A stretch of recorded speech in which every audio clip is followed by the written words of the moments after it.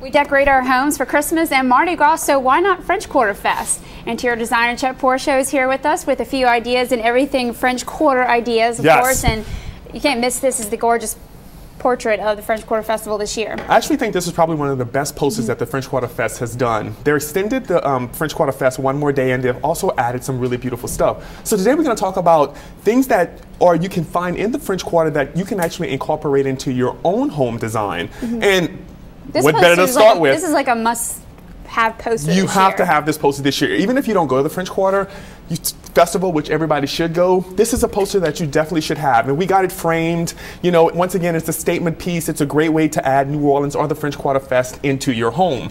Also, they came out with the French Quarter pendant, which is really nice. You know, this is something that they'll be selling also at the French Quarter, just a nice accent added piece. If you're out there, if you get the poster, this is another great thing as a gift to give somebody. Be a necklace or a pin. It could, yes. Really beautiful. It has the French Quarter logo on it as well. That's right on there. Yep, and the fleur-de-lis. You know, we were just talking, Kim, and a lot of things that you see in the French Quarter, you can actually incorporate into your own home design. You know, the actual colors that you will see in the French Quarter. This is a color that's really popular. It's called the French Quarter green. You see this a lot. But also in a lot of the French Quarter homes, and you just brought up a great point. I was saying that the doors stand out. Yeah, they always have different bright colored doors. So a great way that you can add to your own French Quarter design is you could paint the door of your home into one of these great French Quarter colors. And if you go to places like Benjamin Moore and Sherwin-Williams, they can actually tell you what are some of the signature colors that the French Quarter doors are painted in. It's usually a historic color that they will have. I always see a lot of teal or the aqua colors. You're right, yeah. And they also paint underneath their the outside roof of their house this really bright color, or the blue to kind of calm it down. So the next thing is that, you know, in the French Quarter, you also, if you had a chance to go into the French Quarter homes, you would see a lot of these beautiful fabrics that you would see.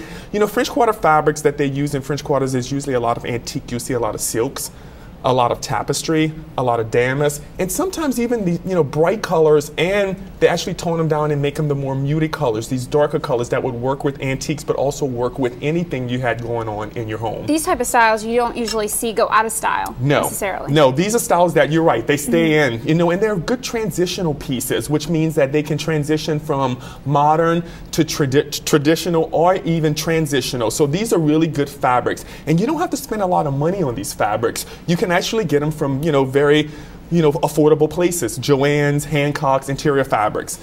The next thing is the lantern. I've seen a lot of homes being rebuilt in Lakeview, and one of the most popular things I'm seeing is the lanterns on houses. Yes, this is from Bevelot, and Bevelot is really known for their gas copper lanterns, which you see everywhere in the French Quarter.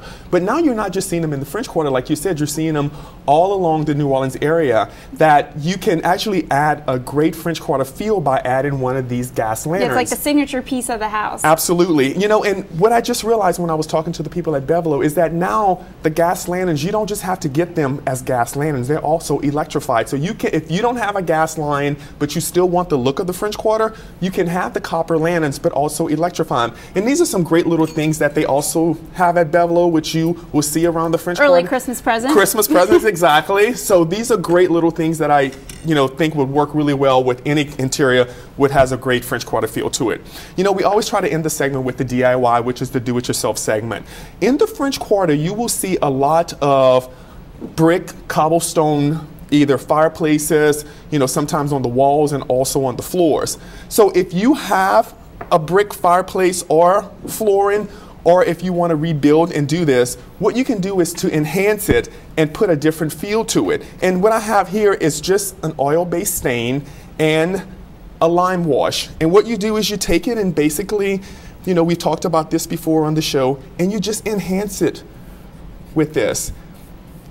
It just gives it a completely different feel to it, just a completely different feel, and enhances it and makes it something. And then after you're done with that, you know, we always have to just like wipe it off, and it turns it from that red color that most people are familiar with the brick to this really beautiful age-enhanced look. So that's just a great way to add to your fireplace or your flooring in your house if you want to have a French Quarter feel, but you don't live in the French Quarter. Now the lime glaze, what is that usually? The lime glaze is basically the same thing. It will turn it a different color. You know, this is white, so it'll turn it kind of like a whitewash, which is really popular right now, but also just enhances it and gives it another look. So I hope these ideas can really help you to, you know, get your house into the French Quarter mood, because we're in French Quarter Fest season. And that's a yearly thing. That's exactly. That's all year long. That's it's not like one time a year. I agree. I agree. And don't forget about the poster. You can get it this weekend. They have many spots. You can go on fox8live.com for more information on French Quarter fashions and information on all the designs at fox8live.com. Chef Portia, thank you so much for all your great ideas. Thank you. Should be a great weekend. It's going to be a lot of fun. I am going to go out there and enjoy the weather. All right.